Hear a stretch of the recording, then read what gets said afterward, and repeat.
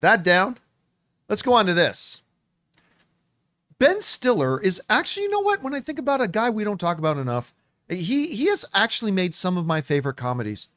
And maybe biggest of them all for me is, or at least that he appeared in everything, Dodgeball. I love him in Dodgeball. Love him so much. Anyway, news has just come out in the Hollywood Reporter that says Ben Stiller to produce, act in a pickleball comedy called The Dink, which will also have Jake Johnson from New Girl, Mary Steenburgen, and Ed Harris are going to be appearing in the film. And no, it is not a Dodgeball sequel. I actually at first just thought it was going to naturally be a Dodgeball sequel. I thought, you know, the guys at, what's it called? Average Joe Gym? Right. Oh, yeah. Are now getting into pickleball. But no, that's not the case. It's a totally new movie. And it says this. After their collaboration on Nutcrackers, Ben Stiller's Red Hour Films and Rivulet Films will re-team for the pickleball comedy, The Dink. Jake Johnson from New Girl has nabbed the leading role as he plays a washed-up tennis pro who, to save a club in crisis and win his father's respect, who's probably going to be Ed Harris, does the one thing he swore he'd never do, play pickleball. The cast includes Mary Steenburgen and Ed Harris, while Stiller and former tennis champion Andy Roddick will have key supporting roles as well. And it's going to be directed by Josh Greenbaum, who, by the way, recently directed Strays with Will Ferrell, which I thought was, nobody saw it, film totally bombed at the box office. It is freaking wickedly funny. I laughed so hard in Strays. And I believe he's a good Canadian kid. I think Josh Greenbaum is a good Canadian. Oh, by the way, he also directed a whole bunch of episodes of New Girl, which that makes sense with the Jake Johnson connection and everything like that. Look, this has got me. I don't care. Ben Stiller producing and going to be in a pickleball comedy. I don't care. Even if it's nothing like Dodgeball, I'm completely on board with this. I love the supporting cast in it. I love Jake Johnson, actually. I think he's actually really great. I enjoy his work very, very much. I even liked him in The Mummy. Whoa. Yeah. I even liked him in The Mummy. What was that movie? Oh, go ahead. Oh, no. Let's Be Cops? Yeah, Let's Be Cops. I didn't. How did I know that was the one you were thinking? It's fun and stupid. I didn't hate it. I kind of like it. Yep. I'm so biased because he is Logan. Logan is him. And so every time I see him in movies, I'm like, oh, my husband. That's nice. There he is. I love him. Anyway, I'm excited about this because I love all this stuff. I don't think we've seen Ben Stiller do enough comedy recently. Well, that's true. He's been spreading his wings with directing, producing, and doing a lot of very interesting stuff. But I miss him in comedy. I wish Rip Torn was still with us because I would have loved to have seen him if there was a role. I don't know the tone of this movie, but listen, him explaining the 5 principles of pickleball. One of the greatest lines in any comedy movie ever is still to this day, if you can dodge a wrench, you can dodge a ball.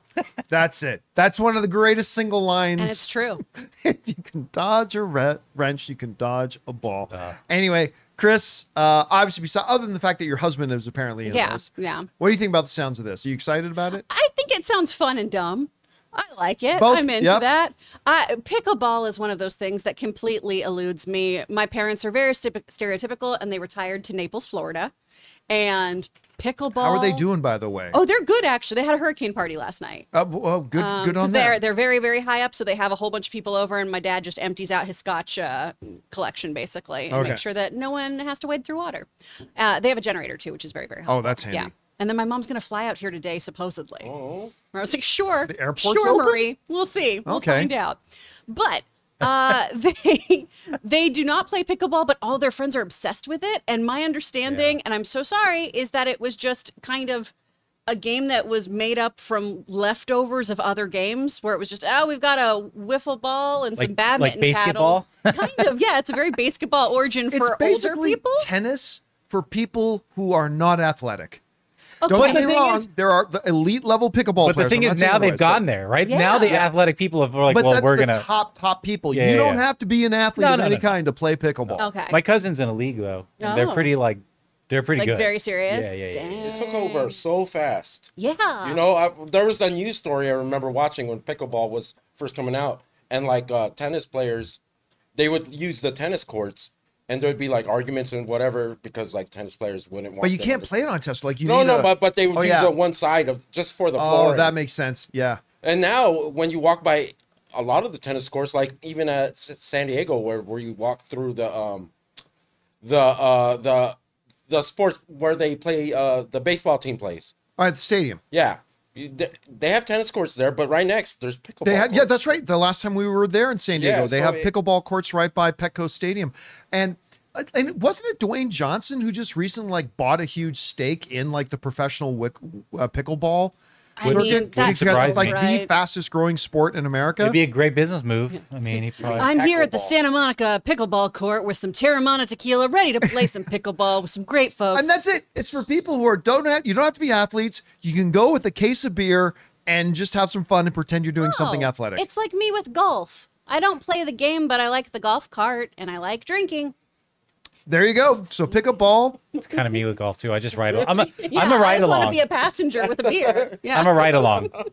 Guys, we want to take a second to thank a sponsor of today's episode, Miracle Made. Guys, it's hot outside and your nighttime bedroom temperature has a huge impact on your sleep quality. So if you wake up too hot or too cold, I highly recommend you check out Miracle Made's bed sheets. Miracle Made sheets are inspired by NASA and use silver-infused fabrics that are temperature regulating so you can sleep at the perfect temperature all night long. There are just so many things that make these sheets so fantastic. We already mentioned the self-cooling properties for better quality sleep, but they're also self-cleaning. These sheets are infused with silver that prevent up to 99.7% of bacterial growth, leaving them to stay cleaner and fresh 3 times longer than other sheets. No more gross odors. So go to trymiracle.com/Campea. That's TRYMIRACLE.com/Campea to try Miracle Made sheets today. And whether you're buying them for yourself or as a gift for a loved one, if you order today, you can save over 40%. And if you use our promo code Campea at checkout, you'll get 3 free towels and save an extra 20%. Miracle is so confident in their product, it's backed with a 30-day money-back guarantee. So if you aren't 100% satisfied, you'll get a full refund. So upgrade your sleep with Miracle Made. Go to trymiracle.com/Campea and use the code Campea to claim your free 3-piece towel set and save over 40% off. Again, that's trymiracle.com/Campea to treat yourself. Thank you, Miracle Made, for sponsoring this episode.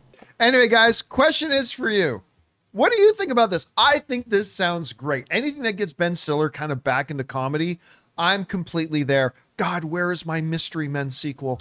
Seriously. Oh, God, please do a Mystery Men sequel. Listen, Hank Azaria is still with us. William H. Macy is still with us. Jeffrey Rush is still with us. Come on, figure something out. Anyway, guys, whatever you think, jump down to the comment section below and let us know your thoughts. Hey guys, thanks so much for watching this video. Make sure you like the video, leave a comment, and subscribe to our channel. And don't forget, we have a daily podcast called the John Campea Show podcast, available on Apple Podcasts, Spotify, or your favorite podcasting app of choice. Go and subscribe to it today so it'll be there when you need it.